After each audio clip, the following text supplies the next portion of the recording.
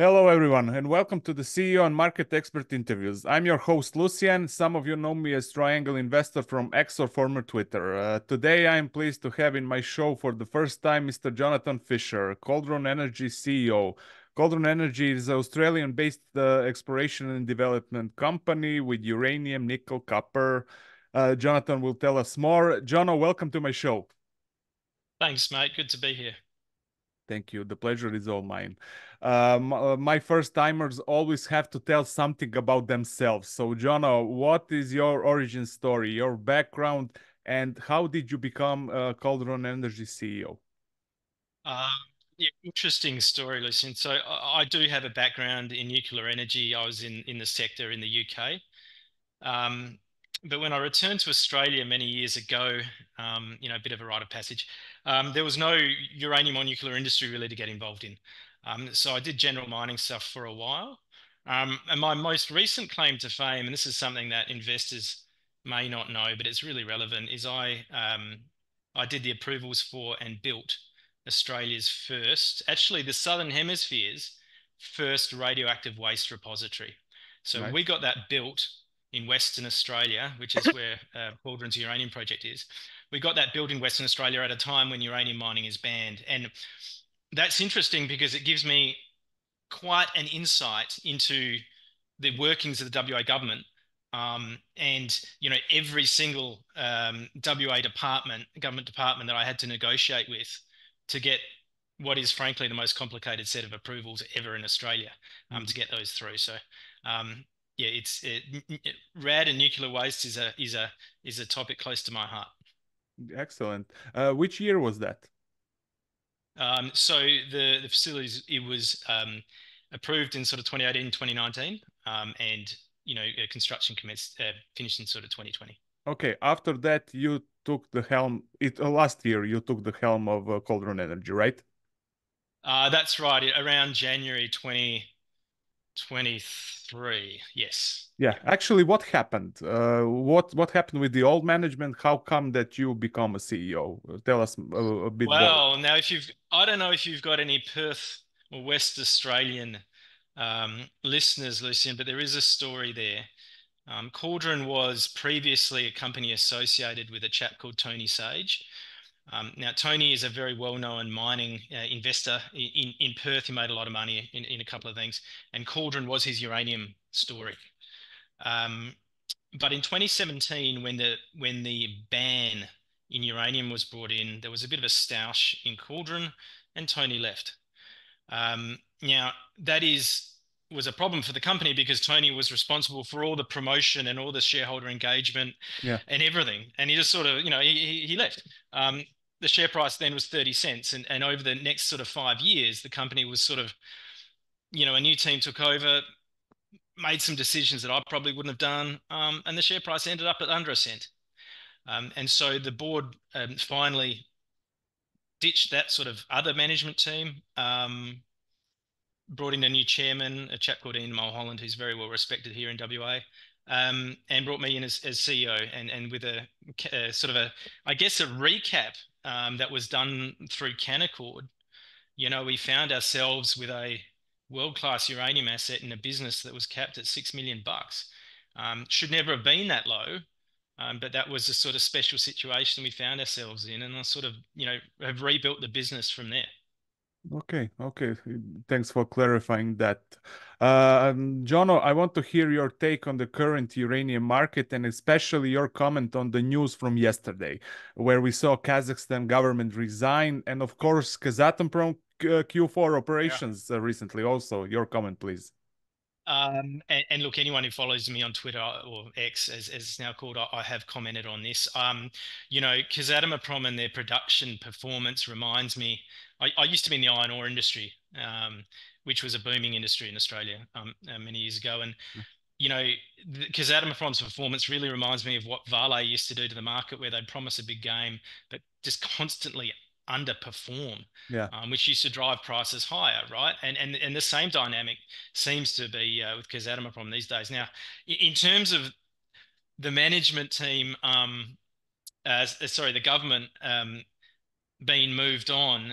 Look, I don't know I'd be very interested to see, how Western leaning and reformist the new cabinet is, because something I read said, well, hey, the president is pro-reformist and he actually wants to attract Western investment into the country, and the old government weren't doing it. But the other, it's the stealth Russian takeover. Um, what I do know though is what it doesn't really message stability, which is what international and rule of law, Exactly. what other international investors are looking for. The other point to note, and I've actually looked at uranium assets in Kazakhstan. Um, Kaz relatively recently brought in place a new mining law, and they modelled those laws off Western Australia's mining industry and our mining jurisdiction over here, and actually got the West Australian Department of Mines to consult on the implementation of those new laws. So, they were doing some really good stuff to attract investment, and I guess from an international investor's perspective, hope that continues. From a uranium producer's perspective, I think the price is going to be higher for longer as a result of this uncertainty. Agreed, definitely. But do you see this as a coincidence that they held a meeting with the chief of government a few days with the Yeah. CEO of Kazatomprom? Yeah, look, I read that on Twitter, and I must admit I did laugh. Yeah, Hey, Kazatomprom is a state relevant industry, right? So, can't imagine that would happen in a jurisdiction like Australia, but maybe those connections are there and the weight is significant enough to sure. to sort of drive that outcome. Yeah, Hilarious. Yeah. yeah. John, what about uranium equities? They are getting more attention, but still not all.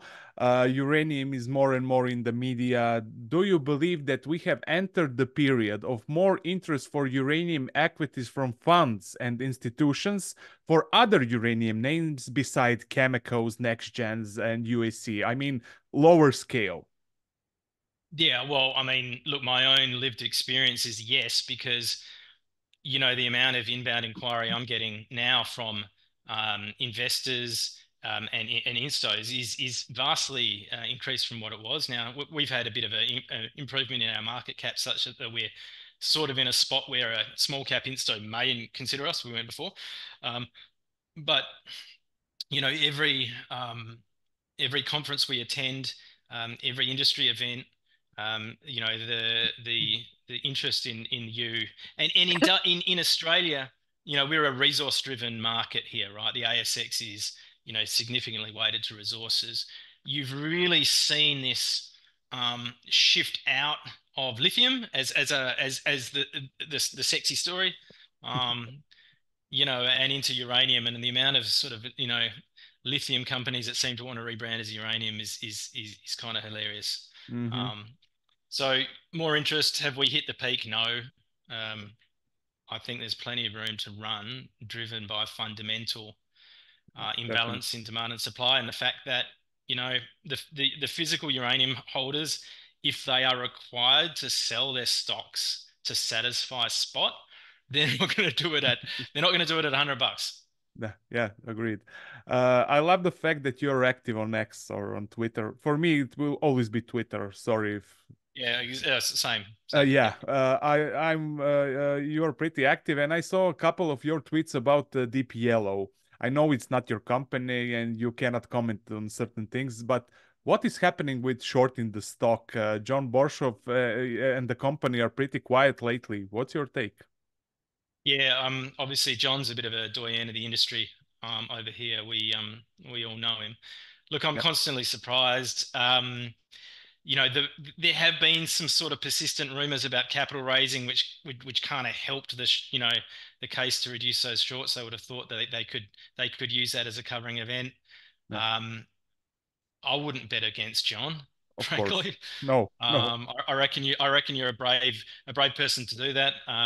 Yeah. John is he's proved that he's a trooper. He keeps on going, um, and I think they're going to have great success. Agreed, and I wouldn't bet against John either. Agreed.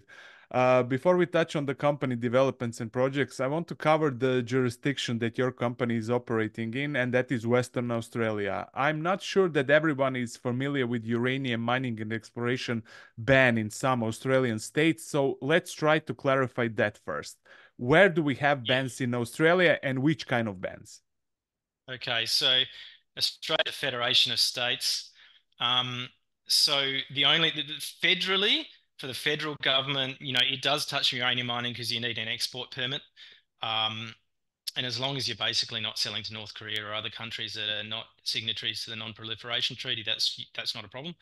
But there is some federal involvement. But the matter of mining the commodity is a state-based issue, and unfortunately we do have different policies and laws basically across every state. In the great state of Western Australia, which frankly, other than uranium, is the best mining jurisdiction in the world. We have a mining ban at the moment, but not an exploration ban. So we can go and explore and continue developing a project, and we will do that. And that ban is a policy ban of the government, is not a legislative ban. So it can actually be changed pretty quickly. As we move east, the next two jurisdictions are the Northern Territory, which is not technically a state. It's a territory. I won't go into the difference. And South Australia, both of those jurisdictions are open for exploration and mining. And obviously South Australia is where Olympic Dam is, and Boss Energy's Honeymoon project. Call out Honeymoon because actually there's a lot of similarity between Honeymoon and our asset at Caulduron. There's just a massive value difference given that they're in a jurisdiction that currently allows mining. Yeah. The territory's obviously got a history of mining with the Ranger uranium mine. A lot of good production out there. There's some significant assets in the Northern Territory, but they are sort of tied up in some forms of access difficulties given sort of Indigenous and native issues. Going further east, in commodities such as coal, but that's closed. So that is closed for exploration as well as production. And similarly, New South Wales and Victoria is a no.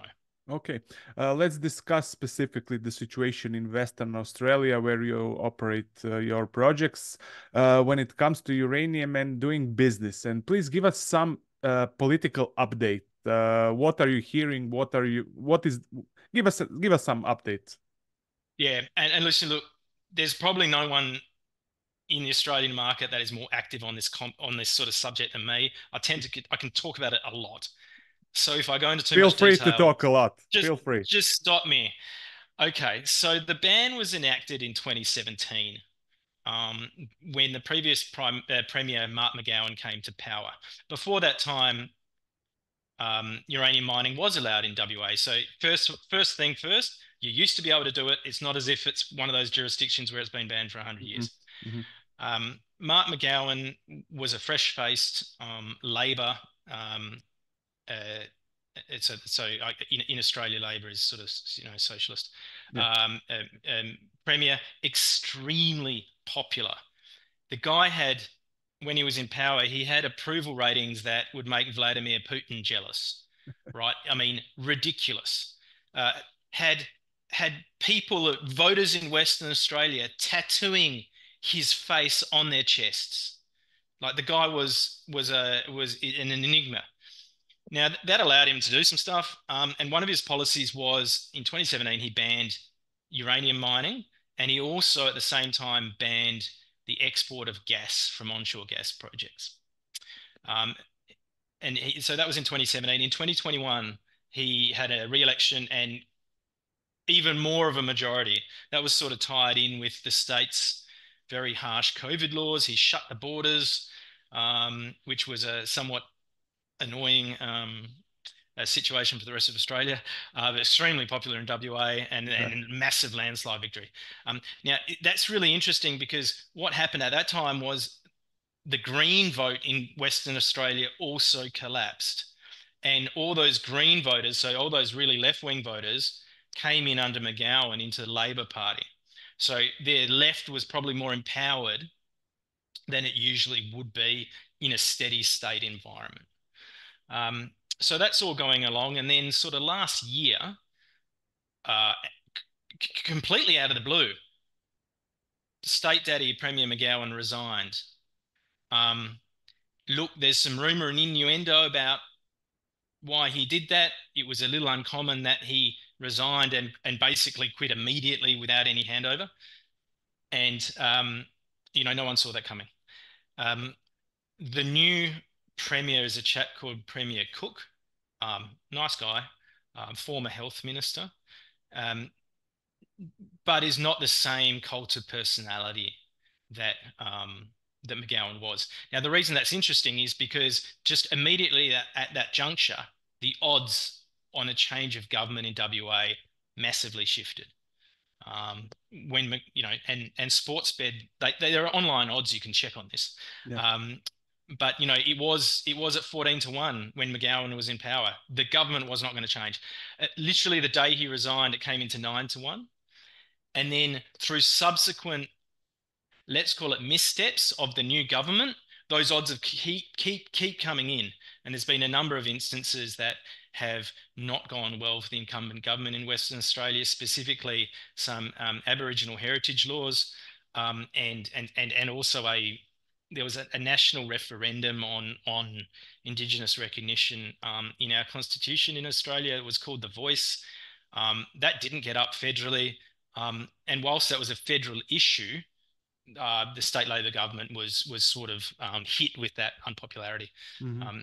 There's also some issues in the health department where the government and the Premier have gone against, and this is really sad, they've gone against paediatricians' advice with respect Oh my God. to the placement of a new maternity hospital. Paediatricians saying, hey, it should be next to the kids' hospital, so there's the NICU, the neonatal intensive care unit, is right next door. Yeah. He's decided to put it 20 kilometers away. And you've had these awful headlines of, 10 babies a year will be killed because of government. You couldn't make this stuff up. So his popularity is let's call it, it's waning. Yeah. But what that has, and the final piece of the puzzle is about 3 months ago, the mining minister, who had been in place since 2017, so he was an anti-uranium mining minister. He resigned, and nothing untoward about that. He just got to the end of his tenure. He'd been in government a long time. Now, he was an outlier in government, because usually the mining minister will be from the right of the party, but he wasn't. He was from the left. He was from the Green side, and he was anti-uranium. Yeah. Now there's a new mining minister, David Michael. He's from the right of the party. That party is known as Progressive Labor, and that side of the party is known to be pro-uranium.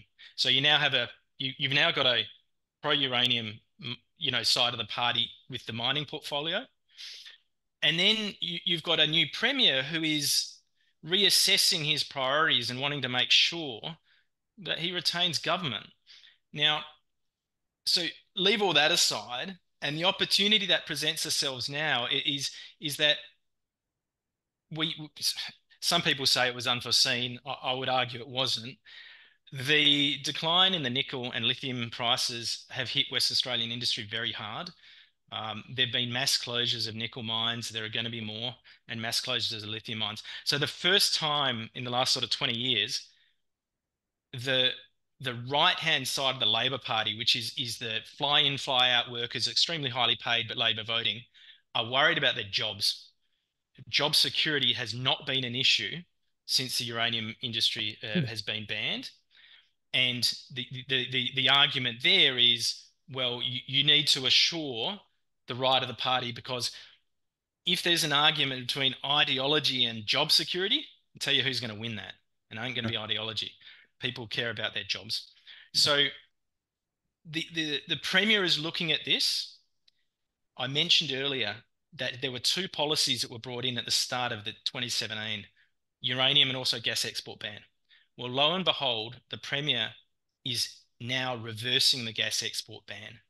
And he's doing that, and he's stated, these are his words, not mine, his public rationale for justification of that. So doing something against the left of his party creates jobs. Well, that's good, because jobs are under pressure. And secondly, he says there is a moral obligation on Western Australia to help our trading partners decarbonise. It's better for us to increase our own emissions and produce more gas because it means Indonesia and others will burn less coal, right? So now that sounds very familiar because I have been pushing this argument to say, actually, that argument on emissions reduction, yeah, look, it does work for gas. It works a lot better for uranium, actually. And so the Premier's own rationale is consistent with the policy revision that we're proposing in WA.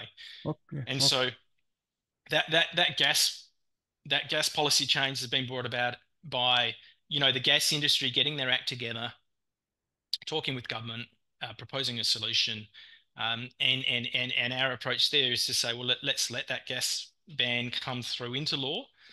That will still take a few more months, and then let's see, how that can work for uranium too. And the final 2 points, the new mining minister I mentioned we had now has actually just been involved in some industry crisis talks with the nickel and lithium industries to say, how can we change things? How can government help you to make your operations more sustainable? And, it's going to be pretty damn hard to compete with Indonesian nickel laterite in the long term. I think there's a fundamental resetting of the competitiveness of the WA nickel sector. But the new mining minister was front foot, and he's there on record saying, I'm willing to listen and I'm willing to reform. So that is an absolutely fantastic outcome. The second thing is that we are now in preparations for a election coming up in WA. They're fixed terms in WA. So that election is in March 2025. And right now, the Labor Party has a massive majority, huge majority. So the Liberal Party, who are the opposition, now the Liberals are pro-uranium, bluntly out there. If the government were to change, they are pro-uranium, happens very quickly. They're wanting to sit down and start setting their policies for the upcoming election, and knowing that they have to pick up a lot of seats, they are wanting policies which are daylight between where the current Labor government is and where their proposed policies are. So uranium is one of those ones where they can put a very differentiated policy in place that creates a lot of jobs and does good things for the environment. So that is a great, and there's employment benefits and multipliers because all sorts of other things that you need to do in WA. So that's great outcome. Now, if you're playing a game here, you'd say to the Labor strategists, well, the Liberals are going to run on a pro-uranium platform. What do you do in the next 6 months to take the wind out of their sails? Now, you do one of two things. You either ramp up heavily the anti-uranium and anti-nuclear sentiment, or you go completely the other way. So it's really interesting time in the West Australian that scene. was a really detailed breakdown. Thank you for it. Sorry. No, great. I learned a lot, believe me.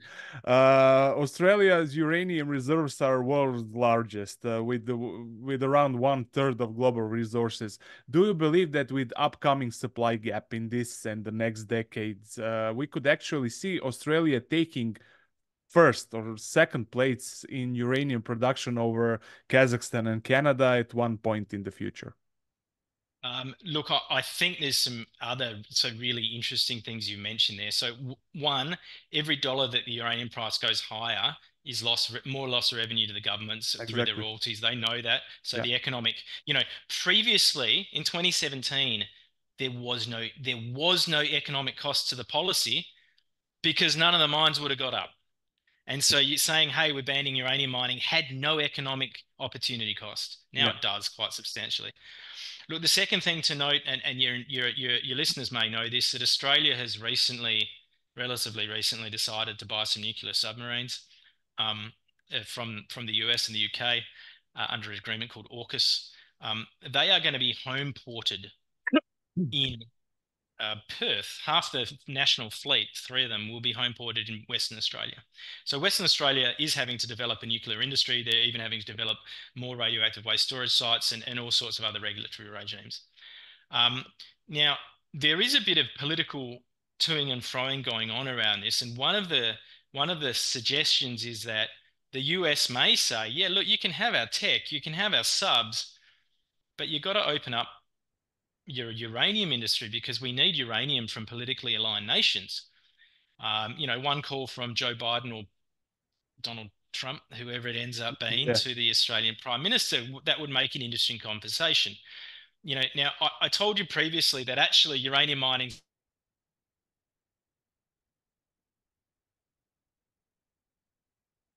US president calling an Australian Prime Minister, what impact could that have? And um, while we are a federation, there are lots of federal funding arrangements whereby the feds in Australia kind of nationalize things that are state-based issues.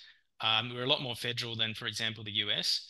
And so there are certainly funding pressures where a federal government could try and get national security interests to be considered in it by um, a state government. Yes. So it's not, that's not the craziest conspiracy theory that I've heard. Now, just a final point on politics, because I've said all the reasons why I think it should change. What's really interesting, and you've got to listen to both sides of this, you listen to the side that don't want uranium mining in WA. And the main union, workers union that is against uranium in WA is called the AMWU, the Australian Metal Workers Union, Australian Manufacturing Workers Union.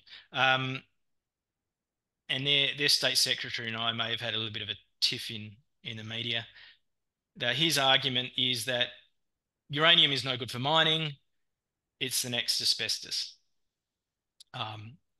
which seems a little bit out of touch. And if anyone has read my articles, I do go into that. What is also interesting, though, is that he is the state secretary of the AMWU. That is a national union that has a South Australian branch of the AMWU. Funnily enough, the South Australian branch of the AMWU happens to be strongly pro-uranium because their workers are the ones at Olympic Dam. Their workers are at Honeymoon. Their workers are the ones that are actually going to build nuclear submarines in South Australia. And when you look at the South Australian industry, you know what? Those workers are really happy. They've got high job satisfaction. They've got high job security, and they're extremely well paid. So, very interesting situation where the same national union, which is meant to be ideologically aligned, has a completely different state policy as to the one in South Australia. Yeah, it makes sense. John, let's move to your projects. The first one is Yanrey. Did I pronounce it right? Right, Yanrey. Yep. Yanrey. Okay. Yep. Yanrey uranium project. It's an ISR project, as I read. You announced project exploration target a few days ago. Please tell me more about this project. What is the current status? What are the plans? Expand a little bit on the project. Yeah. So the first thing was just before Christmas, we did release a scoping study on Yanrey for an initial £1.5 million per annum production rate. We had to cut that back because the ASX doesn't allow us to use inferred resources only a limited amount of inferred resource in a scoping study. So that's a smaller project than we would like. But look, the scoping study it was an absolute ball terror. I mean, ISR assets, right? Yeah. Low capex, low opex. The IRR. I think we reported an IRR of about 80% based on an $80 price. At current spot, your IRR would be probably through 100%. So it's extremely attractive. But that scoping study only had an 11-year mine life because again we had to restrict the amount of resource that we used. We have 31 million pounds in JORC, Joint Ore Reserve Committee classification in Australia. So then we released a exploration target that says, well, how much do we think is there? Now, to be clear, that exploration target focuses on Bennett Well, which is where our initial 31 million pounds is, and Bennett Well surrounding area. And that said, there's up to 50 million pounds in that. But if you read the fine print, that 50 million pounds was generated through about 20 targets, but only half those targets did we actually put any tons or pounds in grade against. So half them we zeroed out just because, from a risk perspective, we didn't have sufficient data there to put anything in. But some of those are pretty highly prospective targets. And so what I would like to say is, yeah, look, that exploration target might have said 50, but if you decided to put some numbers against some of these really interesting ones, you can see a lot more there. The final point is the Yanrey targets are very big. The Yanrey tenements are very big. Bennett Well and surrounds is only a small portion of it. The paleo channel system there is enormous, and it actually goes up, and we intersect with the Paladin Meningene asset, which is also another ISR asset. We've got contiguous tenure with them. Huge paleo channel system, a lot of uranium there. That is a world-class, world-scale paleo channel system. And we're going to be out drilling that this season. And it's great that we've got the support to go and do that. That was one of my next questions. What are that next drilling campaign? Do you have some rough numbers on the budget, on the meters drilled, etc.? Yeah, I think in that exploration target, we said we drill 25,000 meters. People should remember, this is not the Athabasca Basin. We're drilling rotary mud, and we're drilling down to 100 meters through soft sediment. Like, I'm not saying it's a knife through butter, but it's really cheap to do it. Yes, it's different, totally different. Totally different. 25,000 meters shouldn't scare people from a budgetary perspective. The argument is, and that's on one rig. Like, the argument is with the EU price where it is today, shit, why don't I put a second rig on and drill 50,000? That's really where at. We will obviously actually probably do a bit of sonic as well, just to recover a bit of drill core, because that helps us with the planning. We've obviously done scoping study. Next stage is PFS, and obviously we do have some old diamond core from previous drill campaigns, but most of it will be rotary mud where you don't recover physical samples. We will do a bit of sonic, probably sonic, to make sure we do get some core that we can do some other test work on. Okay.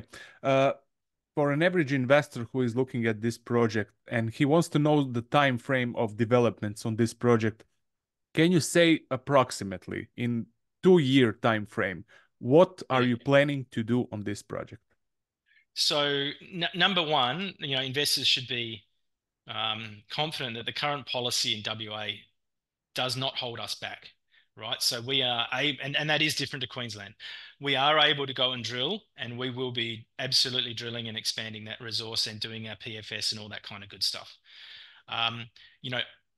Ideally, people used to think, until relatively recently, people would say, we need a change in policy. We need a change in government in WA to get a change of policy. Well, the next available date is March 25. And so one thing is, let's drill the hell out of it such that in March 25, we're the best position to go forward. But I've just explained a whole lot of reasons why actually a change in government is possibly no longer needed, because of all this stuff going on internationally and on macro thematic, where even the current government is now, possibly more amenable to, changing the policy. And I'll be a bit careful about what I say around, of course, actual government engagement. So, we will be drilling as much as we can. We will be delivering that PFS.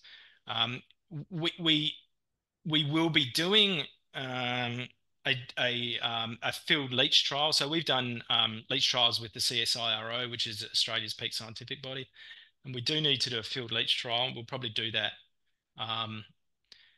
That is probably better to wait until you've sort of got a lot more of those samples and really understand that ore body, because essentially you want to avoid the hydrocarbons in an ISL.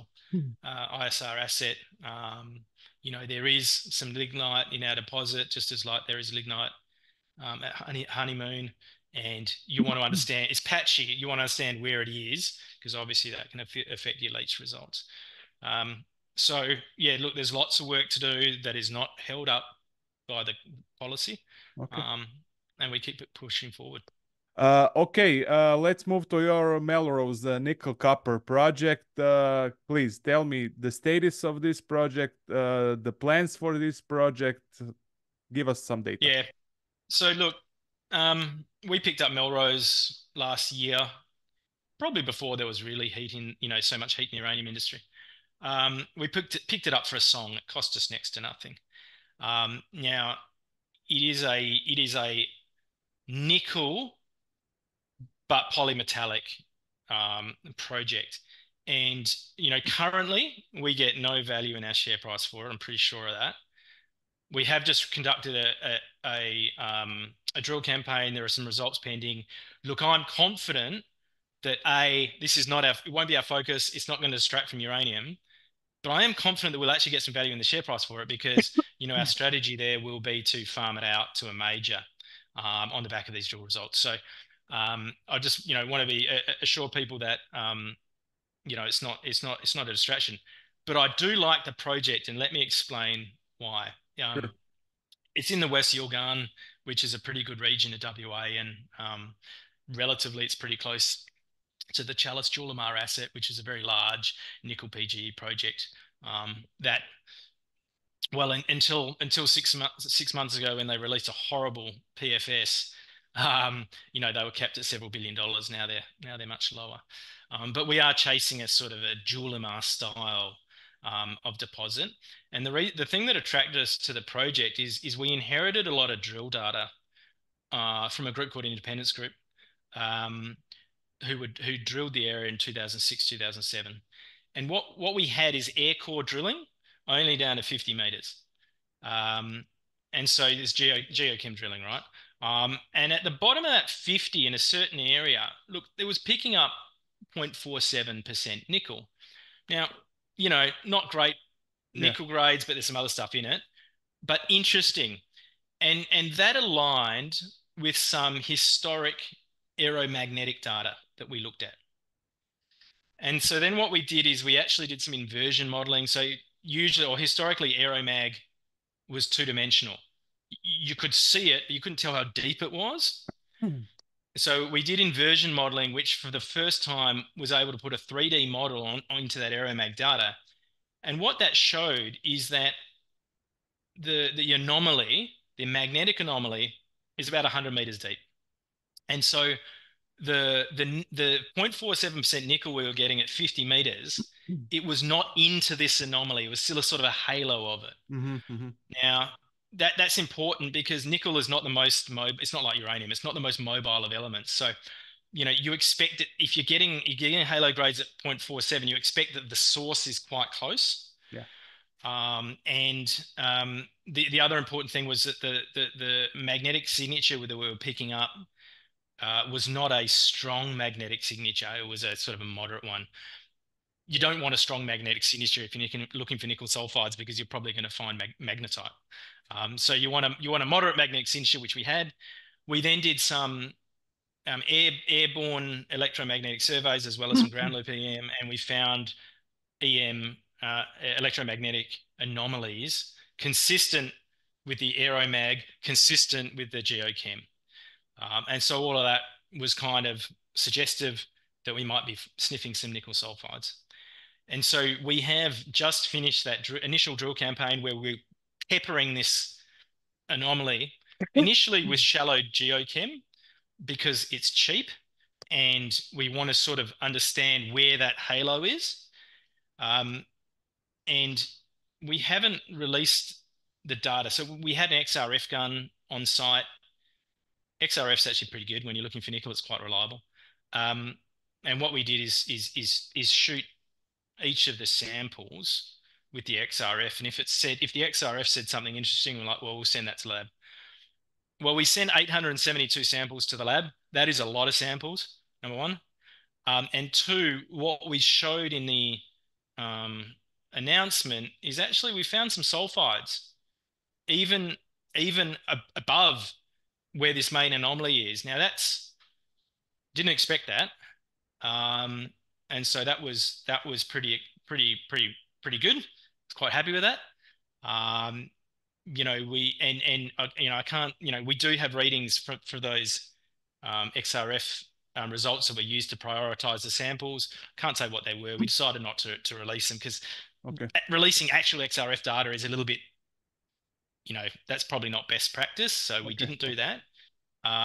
But those results are at the lab and they're pending. And, what I can say is I'm confident we'll get value in the share price for it. We don't now. So that's a good outcome. Are your labs faster than the Canadian? How long does it usually take to they in recent living past, lab delay has been a real issue. Yeah. But I mean, what you're finding in WA, like I reckon I've had 5 drilling contractors contact me in the last week alone, looking for drilling work. Now that never used to happen, right? It was the other way around. Trying to find a rig was insanely difficult. The tide has turned on exploration in WA, obviously with nickel and lithium activity coming down. I hope that is reflected in lab turnaround times. Don't know though, but I think we expect a few weeks. Okay, what about drilling costs? Do you have approximate, like you said, now there is more available drilling companies. So did they reduce their price of drilling? Do you have any per meter cost of drilling right now? Look, all in less than $100 a meter. Okay. I would think, Okay. there and thereabouts. It's not, this is not Athabasca territory, right? Like it's shallow, and that's air core. Air core's cheap. Our next, we'll either look to farm out this project on the basis of the results we just do, or we have talked about actually after we've done that, popping down a few RC holes.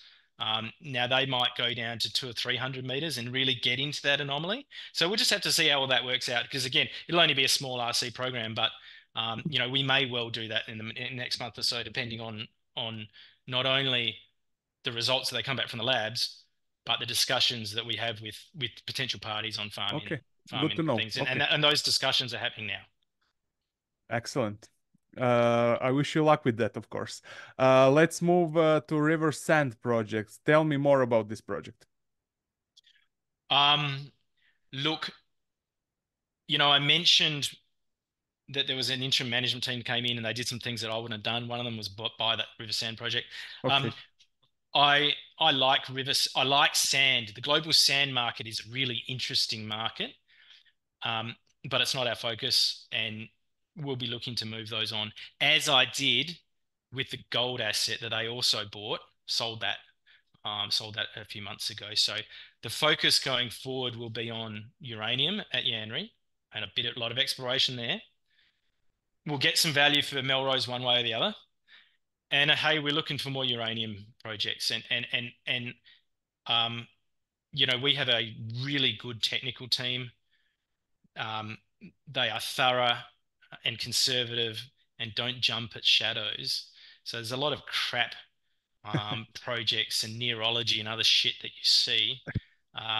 We're looking through a lot of them. Haven't bought anything yet, but Okay. hopefully we can find something else as well. Yeah, that's great. You made this clear. So your focus is solely uranium. You will get rid of those other projects that are non-uranium projects, and you will stick with uranium. That's good enough for me to hear. Yeah, uranium is a focus. Look, nickel, as I said, we'll most likely farm it out. Might there be some involvement? Will I still do some stuff? Sure. But it's not a focus. Why not? Why not if it's a good project? Yeah, definitely. I agree. I want to talk a little bit about the share structure. Tell me more about your numbers of shares outstanding. Do you plan to do some stock split maybe or something? What's the plan here? Yeah. So we've got 1.1 billion pieces of paper out. Current share price, I think today is 4.2, to give a market cap around 45 million. So wouldn't want to have any more piece of paper out there. So wouldn't do a stock split. People might ask us about the reverse of consolidation. No, I mean, I meant reverse. Yes. Yeah, not minded to right now. One of the things on ASX is, you want to be above 10 cents, frankly, because that's when your share price can move in half-cent increments, whereas below 10 cents it's 0.1. Mm-hmm. And so that matters to investors and traders. I think our 12-month high about 4 weeks ago was 5.8. We're 4.2 now with a lot of interest and a lot of good news flow coming up. So I think we'll be able to punch through that barrier without having to do a consolidation. We also have, this is something of interest for investors. We have a lot of options currently outstanding that are in the money, and they're starting to convert through. So there's about 280 million options roughly. What's the average price? There's a chunk of them at 3.4 cents and a chunk of them at 1.5, and most of them at 1.5. So basically, if all of those convert across, there's probably about $5 million of cash that comes into the business. The 3.4 cent oppies actually expire, and so they're in the money. They expire in March. So you're expecting some of those to come through, and we're dealing with exercise forms all the time. And on the ASX, it's a real pain in the ass because every time you get someone exercise, you have to put out a cleansing notice, which just clogs up your announcements inbox, your announcements box on the ASX with all these silly compliance things. So they're short dated. The 1.5 cent oppies, they're December 25 expiry, but because they're so in the money, and when an oppie is so in the money, actually the time value kind of dissipates, and actually you're seeing a lot of those convert across too because people want to have access to the underlying stock. Mm-hmm.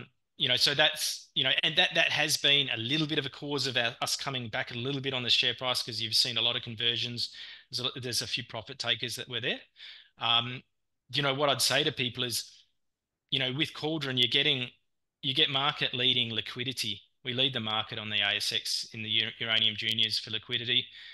That is kind of driven by a lot of my proactive investor outreach. And you've got confidence that they'll continue. And when I talk to I obviously don't spend my whole life on Twitter. I'm very proactive at talking to all the brokers in Australia, and literally, thousands of them get emails and content from me as well directly. And what they want to know is, a private client advisor at Canaccord or one of the other brokers, they want to know that if they put a client in there and shit happens, they can get out. And that, a lot of the time, the problem with juniors and you is you don't have that liquidity. Well, we do, and that's not going anywhere. So that should give investors a bit of confidence in sort of having a sniff. Yeah, that brings me to another question. You said you're promoting your own company on Twitter, etc. But do you have any other promoting activities, companies doing some promotion at the moment? Me? No, you. Do I mean the company. Sorry, just ask that in a different way. Do you have some promotion companies engaged in promoting your company? No, absolutely not. So, look, when I joined, the company did have a engagement with a group called Proactive Investors. Yeah. That's lapsed. And I have used some sort of PR, IR firms to do things like I actually got them to redo our website. I think the website's great, well done. Yeah. But no, I refuse to let those PR, those kind of firms do my social media because, I just don't see how a 25-year-old, generally female marketing officer, they can't give you good content on uranium. They don't understand it. Agreed. And therefore, if they can't do good engaging content, you're not going to go anywhere on that medium. And so the thing I have done is I've started writing news articles that I publish on Twitter, but also get published through mainstream publications. And their macro thematics But at the bottom is, hey, Jono's the CEO of Caulduron, and you get a lot of eyes on the stock, right? And so, all of that, that's free. That's that they love. I honestly don't understand. Maybe there's a little hint out here for other junior CEOs. I do not understand why more people don't do it, because as a junior, you are absolutely trying to scrimp and save for every dollar, right? I mean, funny story. So I'm from Perth, but I live in Sydney. Every time I go back to Perth, which is probably every 2 weeks at the moment, I stay with my parents to save the company money. I fly economy. You just don't spend money when you don't have to. And these proactive, not proactive, and that's not fair on them. These professional kind of companies, they're expensive, and I don't think you necessarily get the engagement. I was at a conference the other day. Some chap comes up. He runs one of these things, and it was part of the conference that you get a 3-minute prezzo that he would post to YouTube. I'm like, oh, fine, did that. I checked the week later. It got 4 views Ooh. on that particular one. And Same time, how much does he charge his service? that was all part of the conference, right? Oh, I okay. don't know, but at the same time, another more social media savvy uh, person came up. I did the same 3-minute speech. She posted it to Twitter instead of YouTube.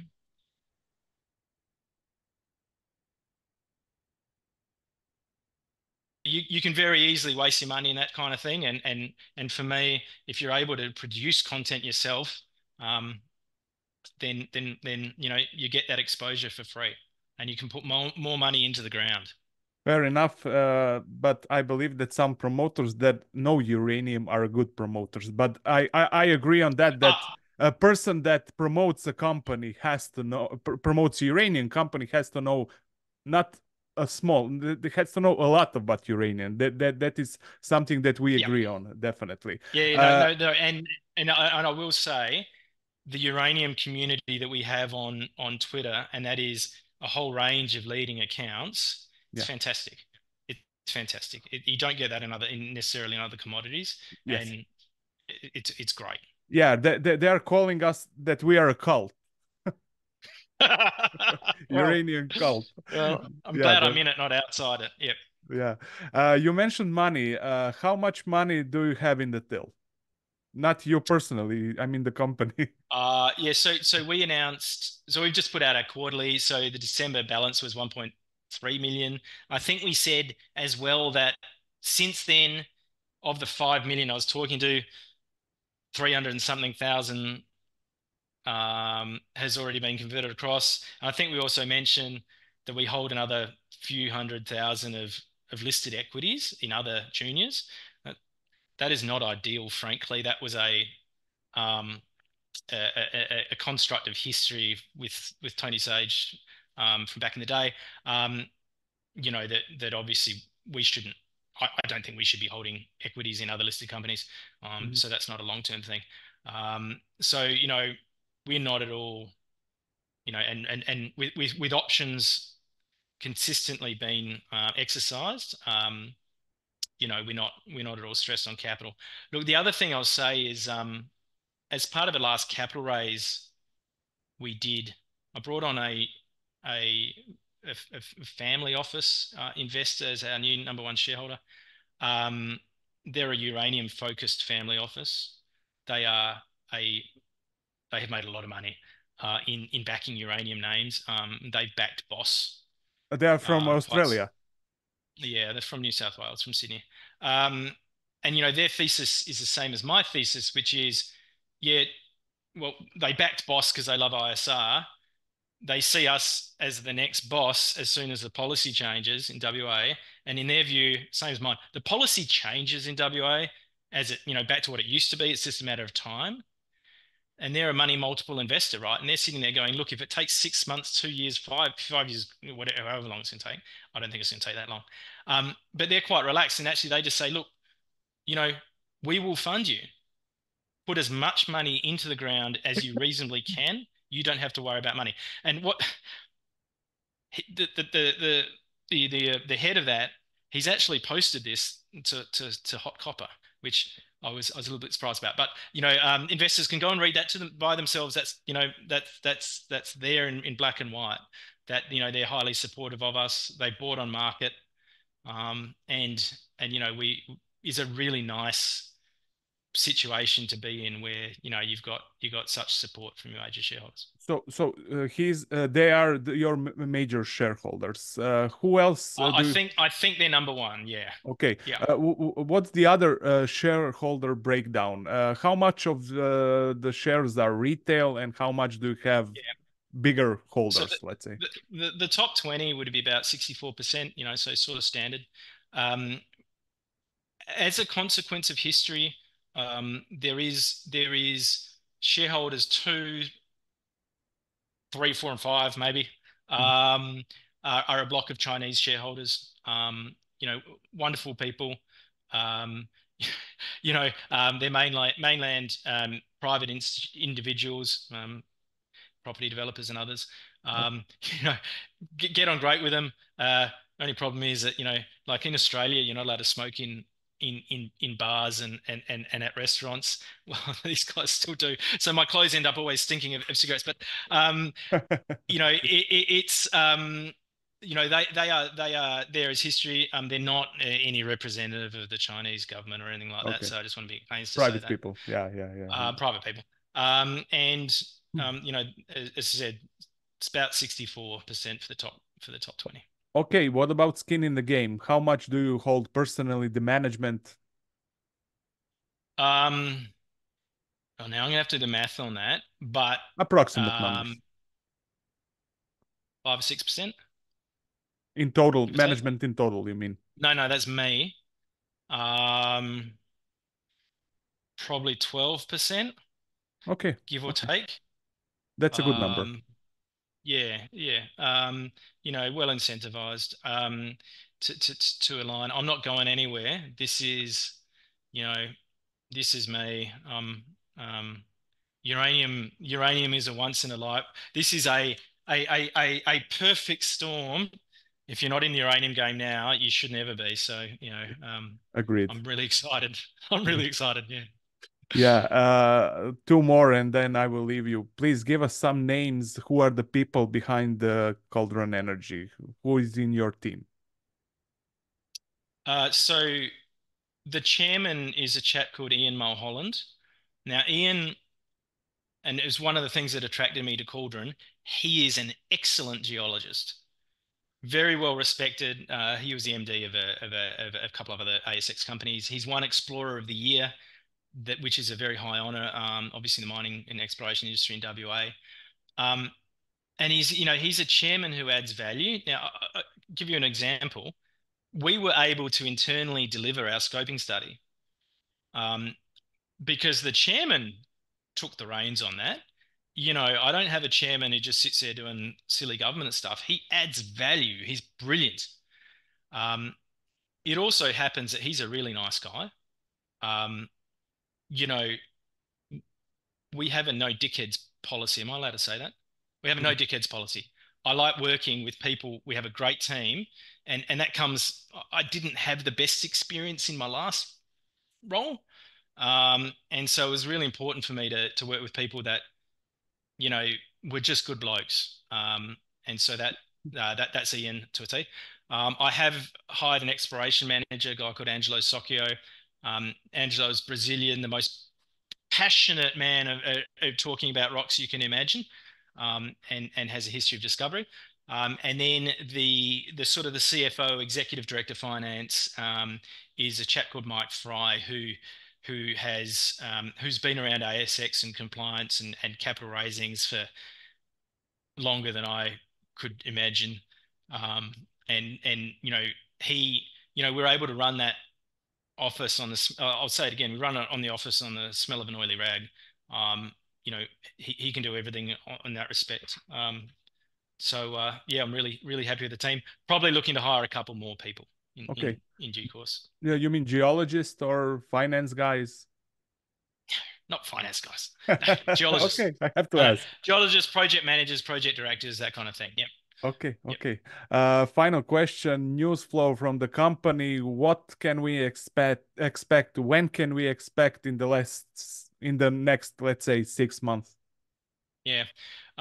Look, the next the nearest term thing coming out will probably be these nickel results, right? Because I'm hoping, they're close.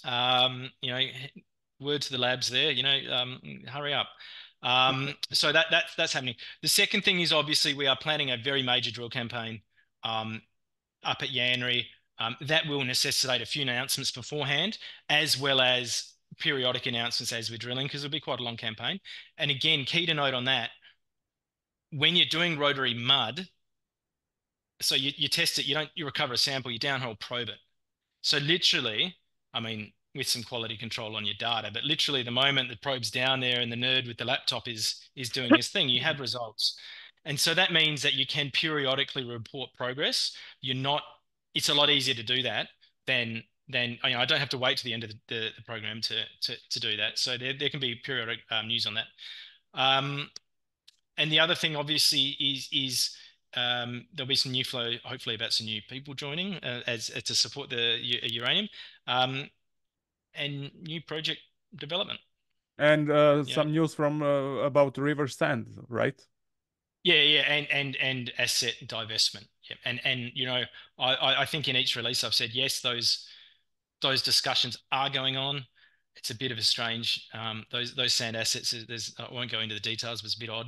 Okay. But yeah, we're having those discussions, and hopefully we, again, any money you recover from that is free money because there's zero value ascribed in our share price. So, Yeah. I hope to be able to get some money and put it straight back into the ground. I wish you luck with all that. That was Jonathan Fisher, Caulduron Energy CEO. Jonathan, thank you for coming to my show, and let's catch up sometime soon. Awesome, mate. Thank you.